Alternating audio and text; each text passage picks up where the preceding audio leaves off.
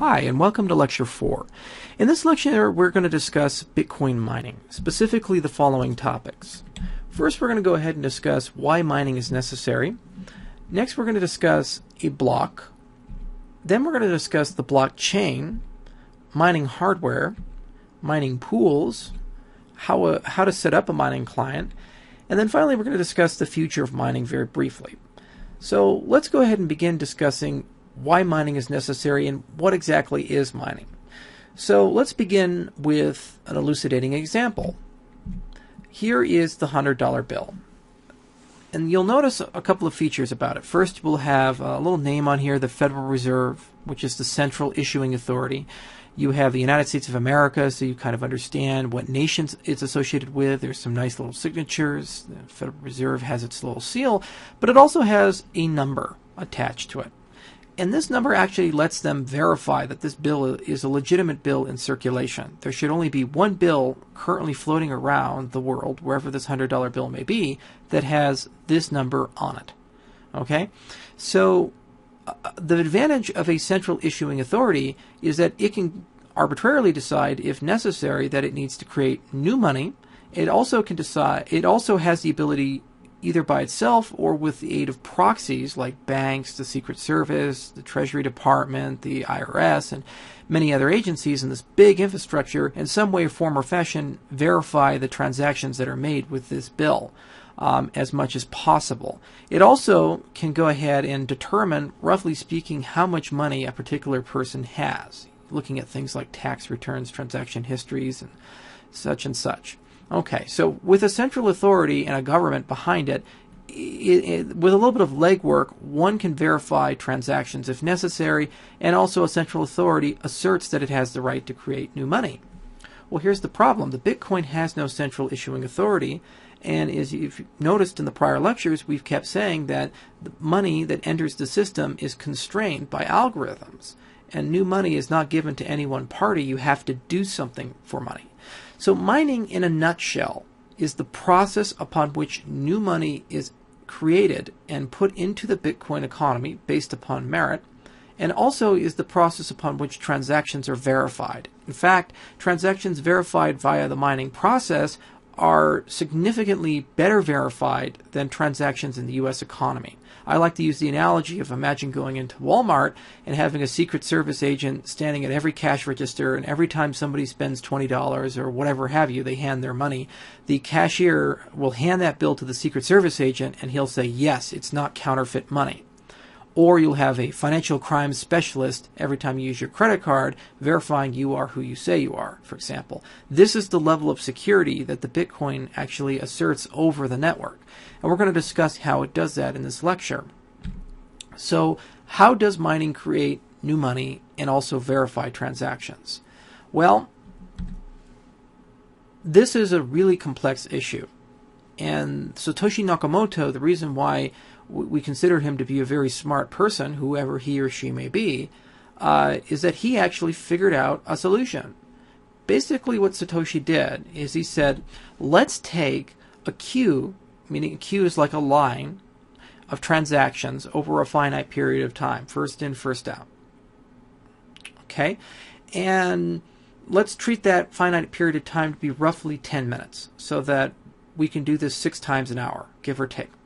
And let's associate with those transactions a very hard math problem that we can go ahead and fix to take roughly 10 minutes to solve for a computer, or even lots of computers working together as quickly as possible to solve it. The first computer or group of computers to resolve this problem will receive an award of Bitcoins. But here's the brilliance of Satoshi's solution. By solving this problem, every single transaction that occurred over the last 10 minutes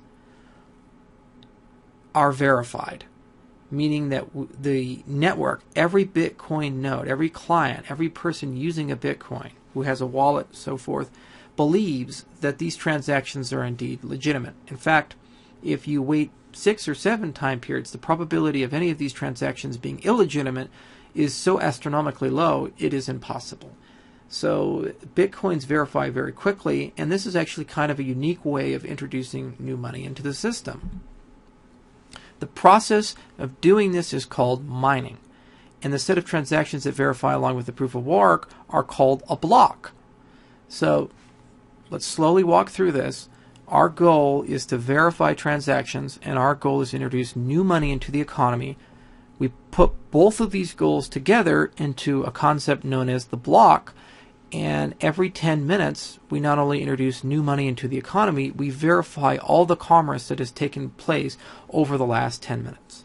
If you're curious about the computer science fundamentals of this problem, then I'd highly recommend going to this link, and this is actually the paper that Satoshi published in late 2008 describing basically how the Bitcoin protocol works, how the Bitcoin itself works, what is the mathematical justification. He includes some source code, and he talks about why this is secure, and the references are really amazing. It's based on some cryptocurrency that was invented back in the 90s along with Hashcash. So it was really a phenomenal paper, and it resulted in the creation of the Bitcoin. So now let's discuss a block. Okay, so the block is basically, as we've said before, a bulk set of transactions, roughly all the transactions that have taken place over 10 minutes, give or take, alongside a really hard math problem. And this math problem is solved by finding what's called a hash value under a certain value. So we're going to walk our way through this because it's kind of a complex computer science topic. We have these things called hashes. And basically what a hash is that you take an input. In the case of a cryptographic hash, you take an input, and the output is just some random string of bizarre numbers. And the hash protocol that the Bitcoin uses is called an SHA-256 hash, which are used by the NSA, they're used by the Department of Commerce, they're used by corporations, anybody who wants to do things very securely. Hashes are one way. Cryptographic hashes are one way. So for every input, there will be an output, and there's absolutely no way one can predict what the output is going to be. It's totally random. And given an output, there is absolutely no way one is able to engineer what the input was.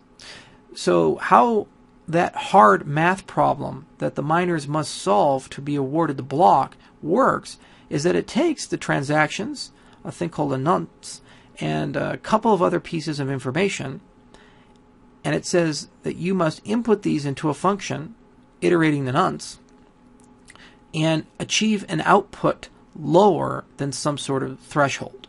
Now, because we don't know what the hash output is going to be, basically what we do is we just start at the lowest level nonce possible, 1, and just iterate our way through it until by brute force we discover what this value is going to be. Now there's a lot of magic that happens in between this, but that's beyond the scope of what we need to talk about.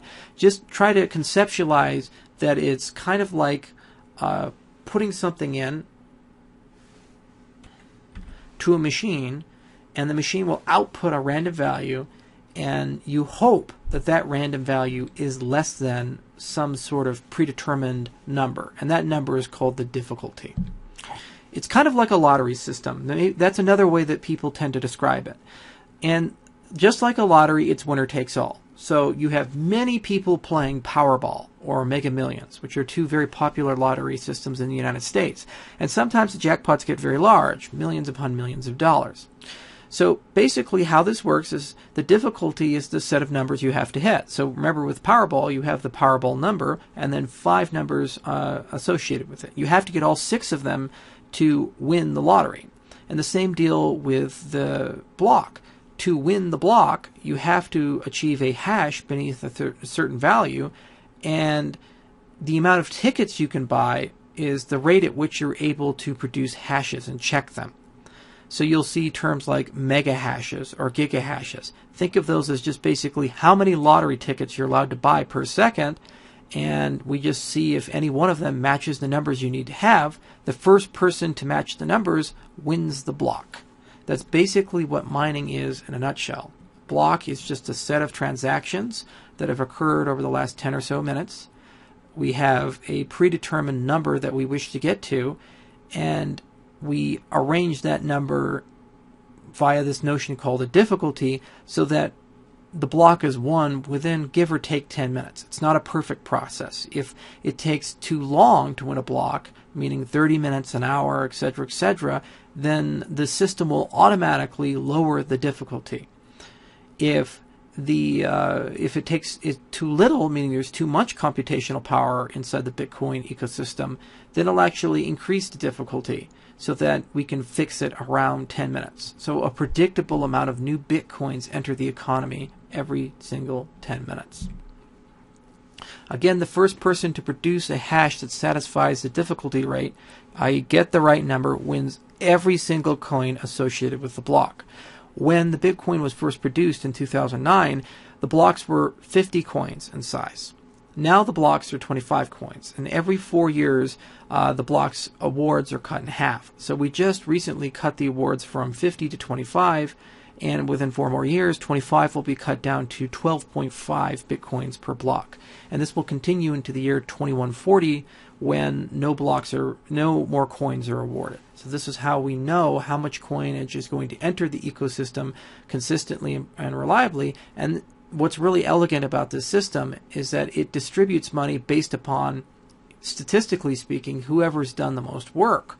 So it's kind of a merit-based system, and the work that people do is not waste work. It's not just made up math. The work they're doing is based upon transactions alongside a hard math problem to make sure that people can't rig the system. And so every time you buy something with a Bitcoin, that transaction is going to be placed into a ledger, and that ledger is going to be checked over and over and over and over again. And we're going to see that in just a moment. This is the ledger, the blockchain. So the first block was created by Satoshi, and it's called the Genesis block. And for our purposes, I'll show it to you. So here's actually the Genesis block. And there's a lot of garbage here about how the hash works and all these things. You don't need to know any of that. This is just basically the very first Bitcoin block, and it was created January 3rd, 2009. And Satoshi decided to include a headline from the New York Times, which says, "Chancellor on brink of second bailout for banks." So it gives you, it's a common way that people date things is by using newspaper headlines. And you can see a bunch of metadata and other raw, interesting information. But after this block was created, 10 minutes later, the next block was created, and blocks are linked together. When we say that you're able to go ahead and follow the entire blockchain back down to the Genesis block, we're not being metaphorical. Every single transaction ever made in the history of the Bitcoin is contained within the blockchain. So for a transaction to be considered legitimate, you'll have to find it somewhere in the blockchain. After a block has been verified, it's connected to the blockchain, and then everybody in the entire Bitcoin ecosystem who is a miner starts working on the very next block to attach to the chain. And so let me show you what the blockchain actually looks like.